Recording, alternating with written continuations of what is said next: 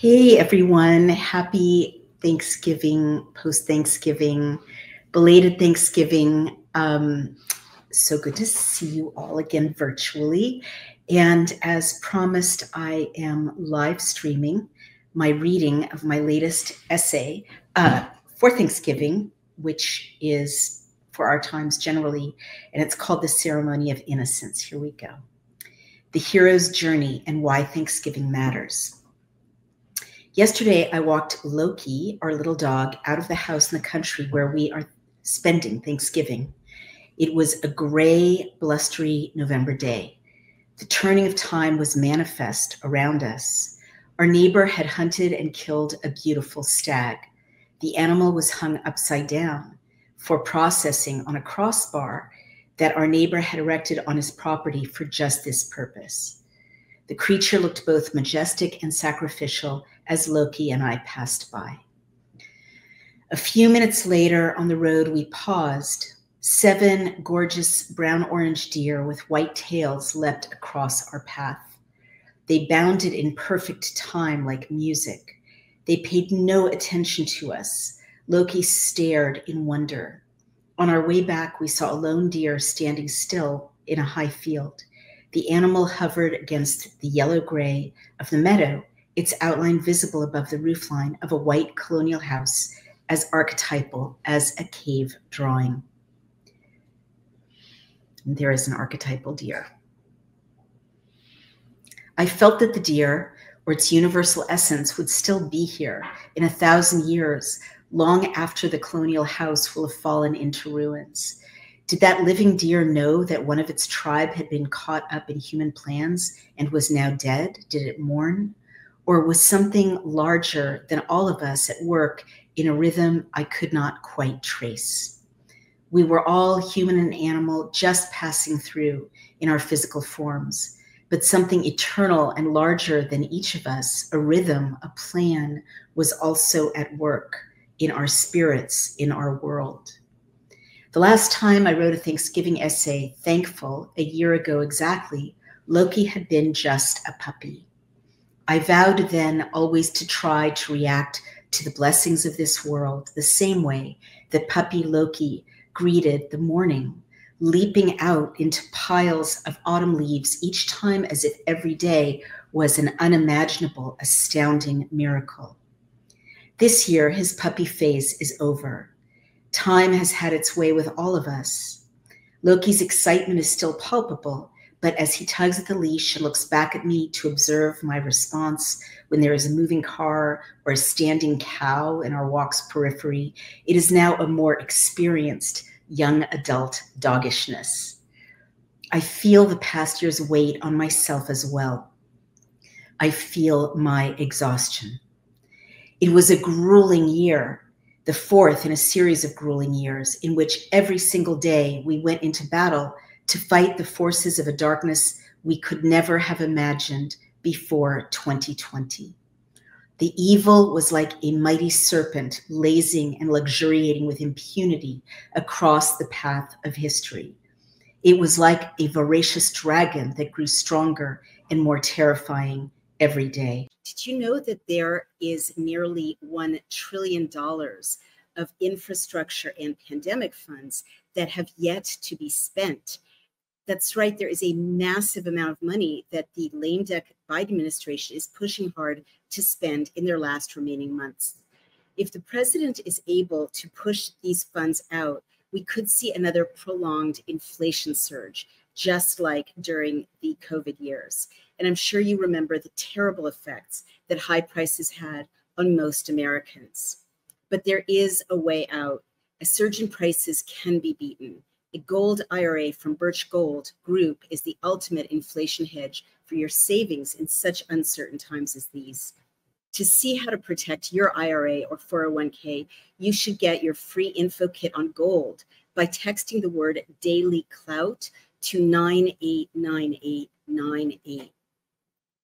Birch Gold makes it seamless to roll over your retirement account while preserving its tax-advantaged status. Don't wait for the president's spending spree to tank the dollar further. Protect your financial future now. Text Daily Clout to the number 989898 for your free info kit from Birch Gold. 2020 to 2024 felt as if the maws of hell had cracked open. You could see the flames. You could smell the sulfur. This malevolence sought for 4 years to grab hold of and swallow up every blessing. Children and babies, pregnancy and lactation, love and intimacy, families, holidays, music and theater. This evil sought and still seeks to poison the very skies above our heads, who knows with what, and the very cattle in the fields. This evil sought to close any open church and mosque and synagogue. What is this malevolence? I have teased out the bad actors in my books, The Bodies of Others, and in Facing the Beast. Our team of scientific and medical experts has also documented the henchmen and methodologies of hell's own workings in their compendium, The Pfizer Papers. Yes, it is the WHO, it is the Bill and Melinda Gates Foundation, and countless aligned nonprofits. It is the World Economic Forum and its henchmen in the Chinese Communist Party and its network of wicked and spiritually hideous gnomes and trolls in big medicine and big pharma. But these, as I've argued before, are just the human and earthly manifestations of something larger and unearthly. Many have productively labored from 2020 to 2024, identifying who is doing the bidding of essentially the underworld, that dimension that we sophisticates thought did not exist, but that has revealed itself in the past 4 years to have somehow manifested abruptly onto Earth to cohabit with us. This evil sought to seduce or intimidate those caught in the middle, unsure of what to believe and with whom to side, to press to death, in effect, using threats, censorship, and economic pressure, if not worse, the small band of resistors who saw this evil for what it was and fought it bravely from day one. It turns out that this malevolent dimension does not only exist, but that it deploys earthly armies, bureaucrats, functionaries, entire ad agencies, for God's sake, scientists, physicians, hospitals, presidential candidates. But now you can feel the earth has turned. Darling, can you get the dog? Thank you. But now you can feel the earth has turned. History has somehow shifted again, and the light is balancing the darkness. I've written about how I could not understand the dark presence on Earth that manifested from 2020 on, except ultimately metaphysically.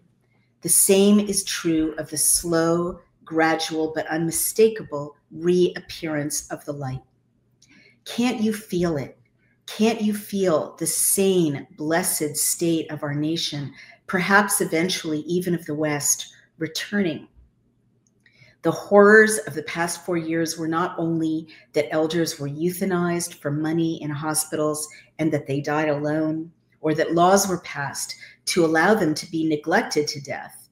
The horrors of the last few years were not just that Canada and now the UK created spiffy ad campaigns to encourage people to kill themselves. And there you can see.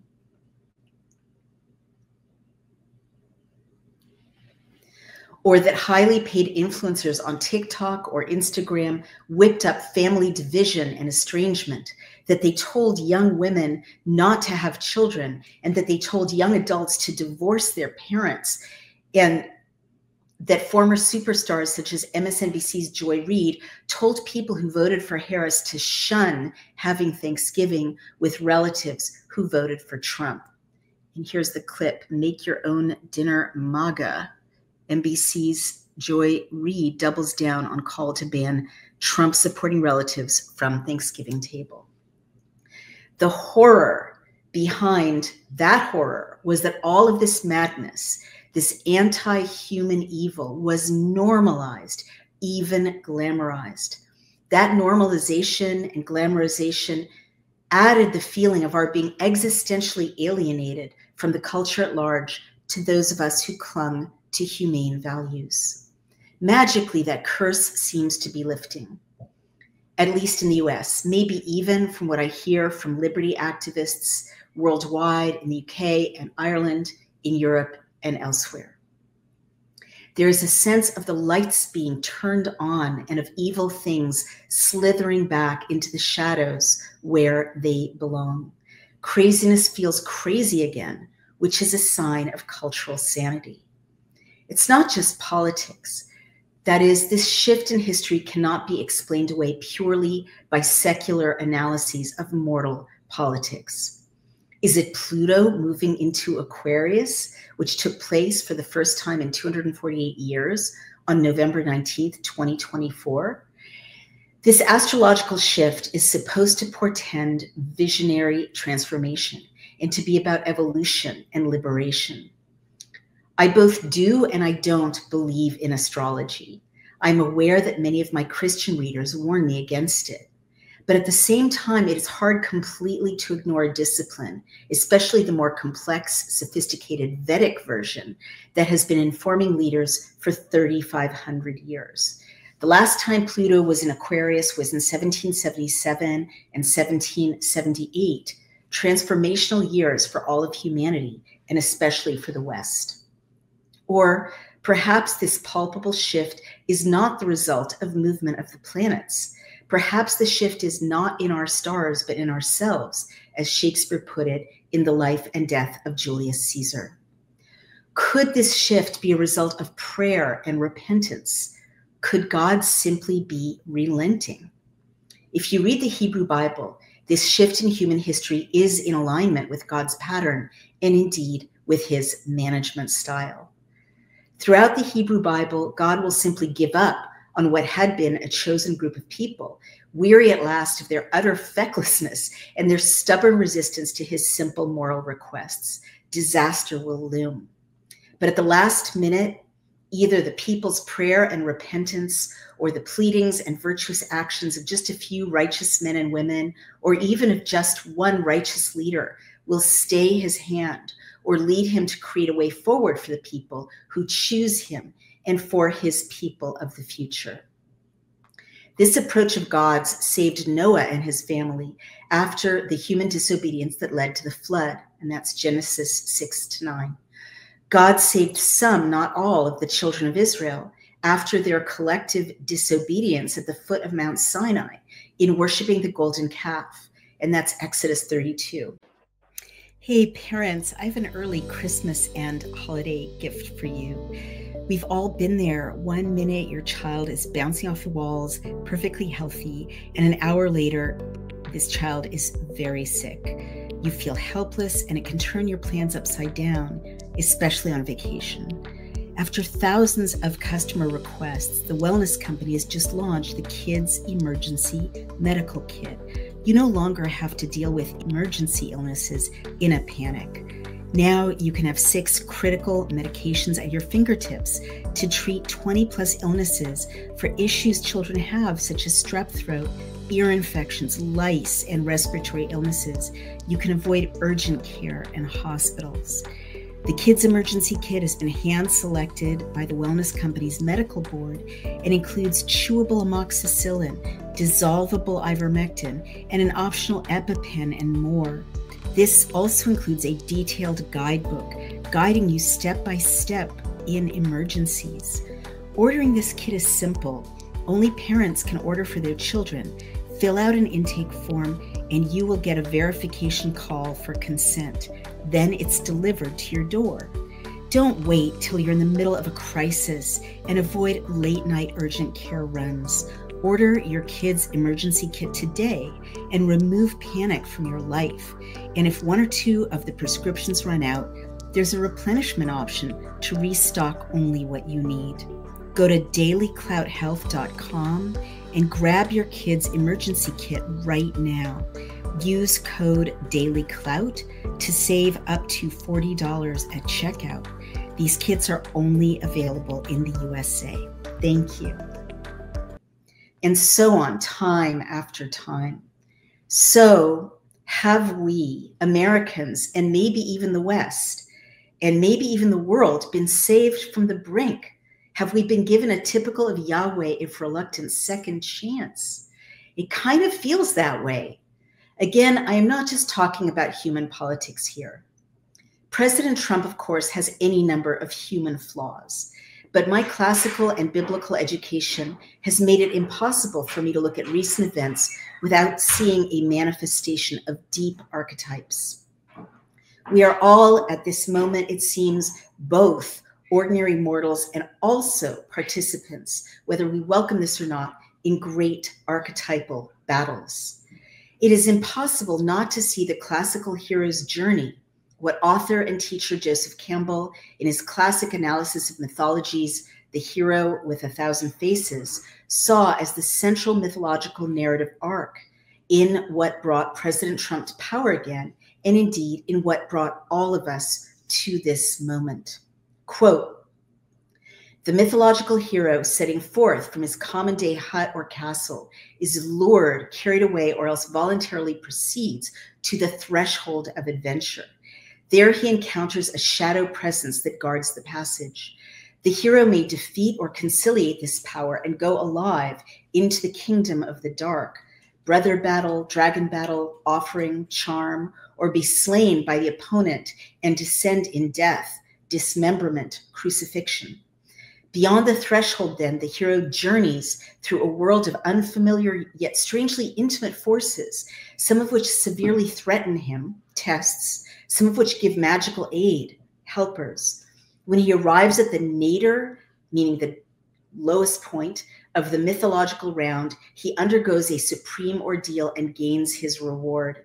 Intrinsically, it is an expansion of consciousness and therewith of being, illumination, transfiguration, freedom. The final work is that of the return. If the powers have blessed the hero, he now sets forth under their protection, emissary. If not, he flees and is pursued, transformation flight, obstacle flight. At the return threshold, the transcendental powers must remain behind. The hero reemerges from the kingdom of dread, return, resurrection. The boon that he brings restores the world. Elixir." And that's a long central quote from that classic text, The Hero with 1,000 Faces.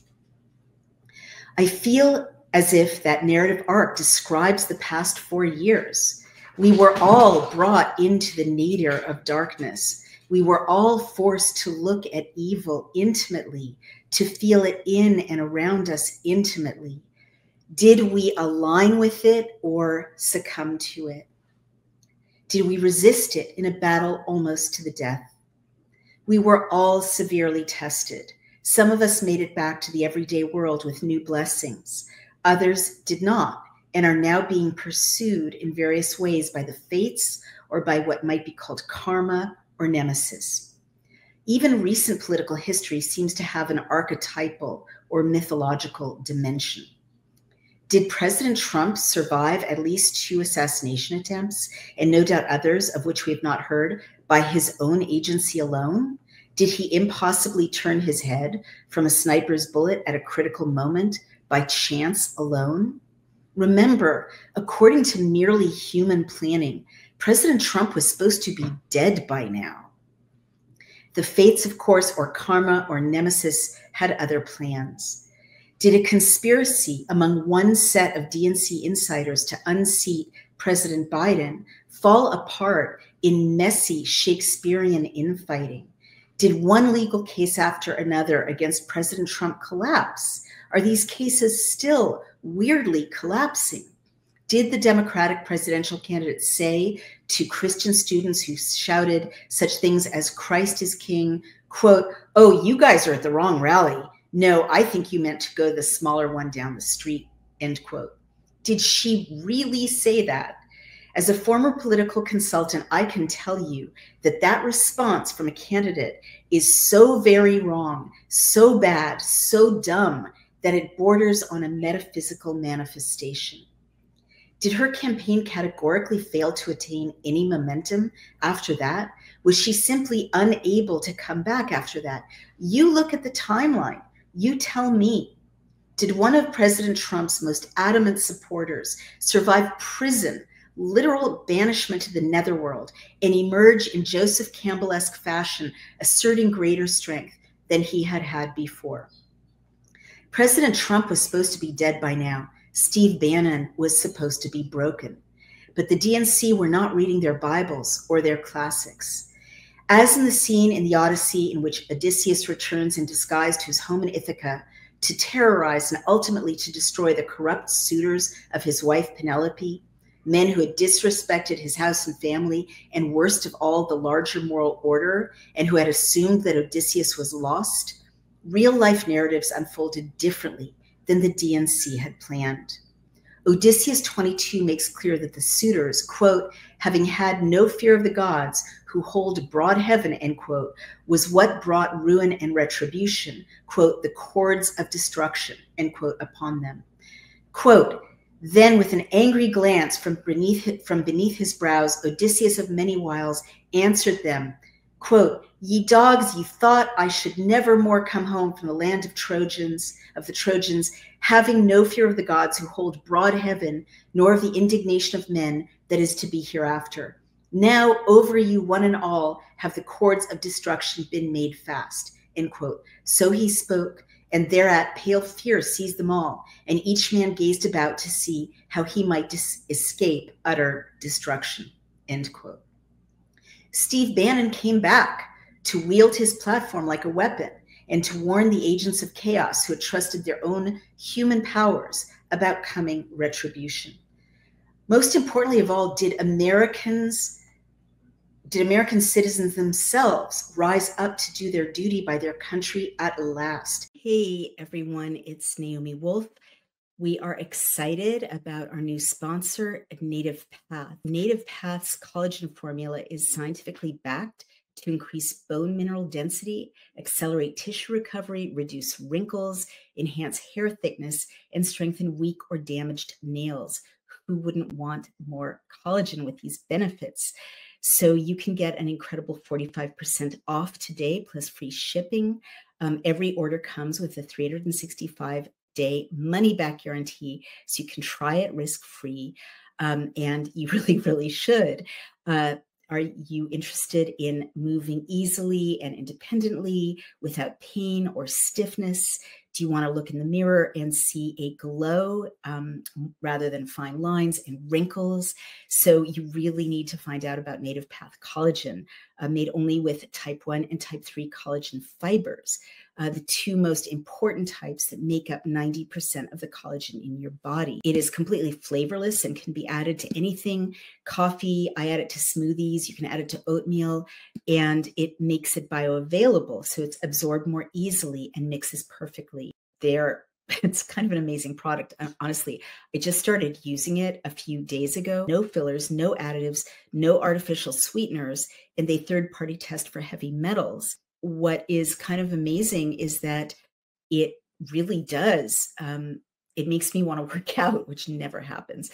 It has made me feel much more energetic, and it's I do struggle with the spinal issue, and I honestly have felt much more kind of buoyant and resilient since I began mixing Native Path collagen into my smoothie every day. So I can't praise this enough. I love it. There are 4 million jars sold, 1 million happy customers, 8,000 5-star reviews, and a no-risk guarantee. That's the kind of product that we at Daily Clout love to recommend.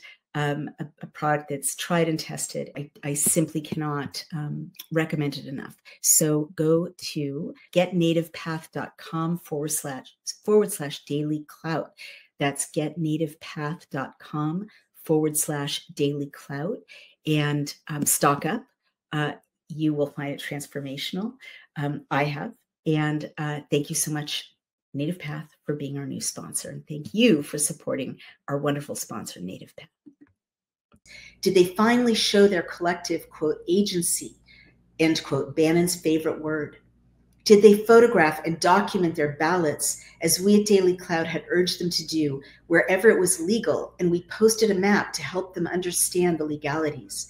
Did they photograph and videotape anomalies at their polling places and alert grassroots watchdogs put in place since the last, now clearly proven to have been stolen, presidential election? They did by the thousands. In other words, ordinary citizens also stepped up to take their own heroes' journeys. They also stepped up and battled the forces of darkness. I am persuaded, knowing the Democratic establishment as I do, that massive cheating was planned by the DNC for Election Day. I believe it was to be secured via the machine-readable code that we identified that was printed along the perimeter of many ballots that were sent in to our election integrity database at Daily Clout. Dozens of ballots we received had this machine-readable perimeter, especially ballots from swing states such as Pennsylvania, Wisconsin, and Michigan.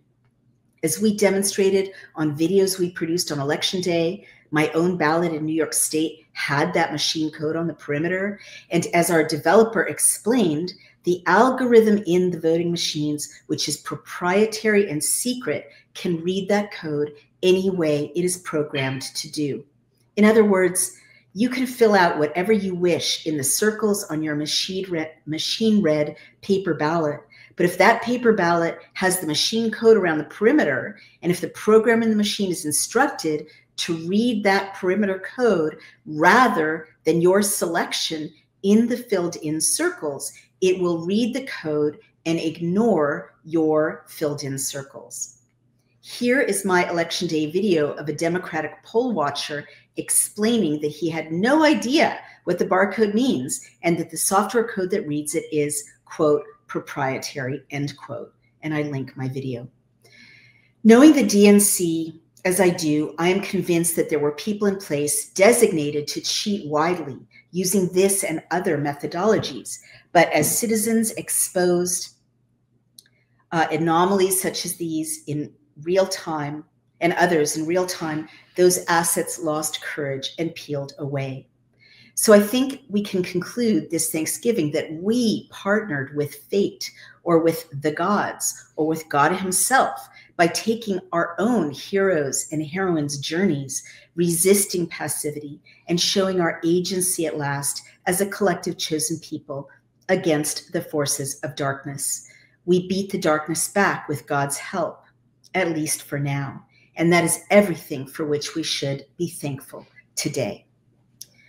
What we almost lost is more than a partisan victory. And let me stress that being on the right side of history is a moral and not a partisan matter.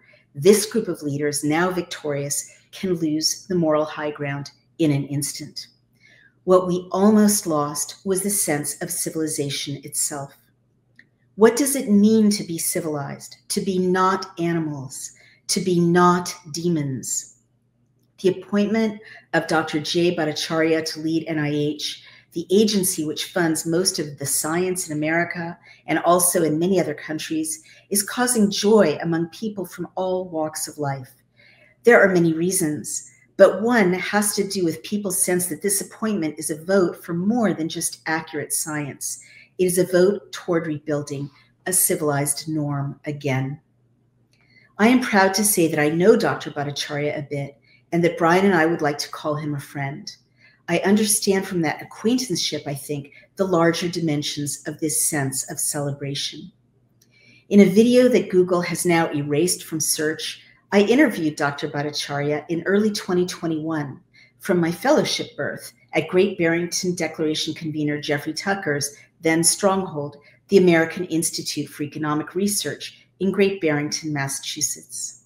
Dr. Bhattacharya explained that millions of children in the developing world will starve to death due to lockdowns if they continued, and that low-income kids in the US would lose academic time that they would never be able in their entire lives ahead to regain. Of course, in every detail, he and the other Great Barrington Declaration signatories were correct. And here is Dr. Bhattacharya. The Dr. Francis Collinsons and Dr. Anthony Fauci's of the world were trafficking in pernicious, what they knew to be pernicious lies at that time. Dr. Collins also sent emails, again, Google has deleted most of the historical record of this, encouraging the destruction of the reputations of this Stanford professor of public health, along with those of his co-signatories of the Great Barrington Declaration, Dr. Martin Kulldorff of Harvard at that time, and Dr. Sunetra Gupta of Oxford. I pressed Dr. Bhattacharya to tell me why he was willing to endure so much personally, to be attacked and smeared at the direction of then NIH leader Dr. Collins, why he chose to face censorship and opprobrium.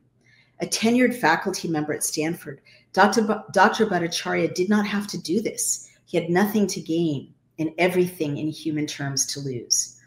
After I had pestered him quite a bit, he conceded quietly and modestly something like, "I am a Christian." In other words, he could not do otherwise. Now he has Dr. Francis Collins' former job. This script surely goes beyond human, professionally satisfactory, meme-worthy outcomes. This reversal of fortune is again classical or biblical, certainly archetypal. Matthew 20:18, quote, "So the last shall be first and the first last." This reversal script with its beautiful symmetrical upendings could have been written by Moses or spoken by Homer or penned with divine afflatus by William Shakespeare. The widespread joy attending Dr. Bhattacharya's appointment, again, is more, I would say, than a political or careerist happiness. It is a larger, even metaphysical sigh of relief. Science matters. Science is the purely secular unwinding of material reality. But science is also, to many of us, the interpretation of God's speech and method within his creation. And for everyone serious, secular or religious, the search for Platonic truth that underlies the scientific method is also a metaphysical search, one that valorizes the idea of an impartial, transcendent truth. The perversions of science and of the scientific method that we have seen for the past 4 years are also attempted perversions of the very nature of reality and of its interpretation. This perversion of science is an alignment with the darkest of forces. It is the handing over of creation and of this human search for its deepest laws to the father of lies. Perverting the scientific method and ignoring or misrepresenting objective evidence betray the very principle of truth and the very motive of truth-seeking which underlie our Western and post-Enlightenment ideals. When scientists abandon the truth, objective evidence itself, as their guiding star, what is left to the rest of us but chaos? So again, Dr. Bhattacharya is an ordinary, if very gifted human being, but he is weirdly, as so many of us are these days, also part of an inexplicable dramatic allegory. His leadership represents a return not just to scrupulous methodology, but to an aspect of a larger, civilized moral order. Finally, this brings us full circle to Thanksgiving. Yesterday, we shopped and cleaned, we cooked. Today, of course, I wrote this for Thanksgiving. If we are lucky, we welcome friends and loved ones, and we are grateful that we have enough, if not more than enough, to eat. We give thanks for material abundance. But I think celebrations such as these lead us to be aware as well that we are civilized. We are part of a moral order. Families and communities and societies predicated not on bestiality, on murder, on mutual exploitation, on trafficking of one another, as in the last 4 years, but on dignity and decency and grace, on recognizing the face of God in one another. So it is not just about being thankful to have enough food today. It is also about being thankful that we have a civilization. Again, we can be thankful that we are not sitting on the floor eating with our hands. This degradation was actually forced upon school children in Canada during the pandemic. We are not beasts eating from a trough. We light candles. We say a bracha or we say grace. We eat, but we also offer to clear the table. We drink, but we also listen to the stories of the elders. For the 10th time, perhaps, patiently, even if we know exactly how they will end. We tell the big ones stories of when they were littler. We take pictures of the little ones for them to enjoy and to help them remember when they are bigger. We may not all be here together again next year. We try to remember to cherish one another. Hopefully we reconnect with one another despite demon helper Joy Reid, and hopefully we heal from the horrific divisions of the past 4 years. Hopefully before the day is done, we will hug one another goodbye, human warmth to human warmth, woven together again in our hearts against the chill outside. William Butler Yeats, in his poem The Second Coming, spoke about, quote, the blood-dimmed tide being loosed to drown, quote, the ceremony of innocence. That was what they wanted for us, the evildoers whom we scarcely and only just now seem to have defeated. The last 4 years have been about the intentional destruction of ceremonies of innocence, including holidays, holy days, because those are at the core of civilized human society. Poet Denise Levertov's The Mutes describes the degradation of the human. Quote, life after life goes by without poetry, without seemliness, without love, end quote. They tried to turn us into animals, into demons. They did not ultimately succeed. Poetry, seemliness, love, science, truth, kindness, happy Thanksgiving. Let us reclaim them all. And that is my reading for you of my latest essay called The Ceremony of Innocence, The Hero's Journey and Why Thanksgiving Matters. I'm going to sign off now. Thank you all so much. I hope you enjoyed that. Let's see if there are any comments. I can't see the comments for some reason, but I see many of you are out there. I want to thank you for joining me. I hope you had a beautiful, wonderful, blessed, satisfying, delicious Thanksgiving. I hope you're still having a wonderful, beautiful, blessed, satisfying, delicious Thanksgiving weekend. And remember to support us at Daily Clout. Light against the darkness, everyone. Takes all of you. And support me on Substack. My Substack is Outspoken. And remember to support our sponsors. It really makes a difference. Protect your assets in the chaos and craziness that we know is ahead, no matter what. And they are at Birch Gold. You text 989898 and the word Daily Clout, and you will get someone really nice to help you understand how you can protect your assets with an investment in gold. Also, twc.health, promo code DailyClout.